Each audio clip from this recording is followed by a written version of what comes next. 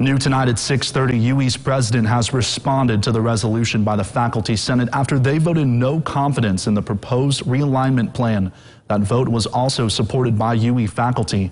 Members of Save UE say that President Christopher Petruskevich said the proposed plan is not an educational policy, but an administrative decision, so it does not fall within the responsibilities of the faculty.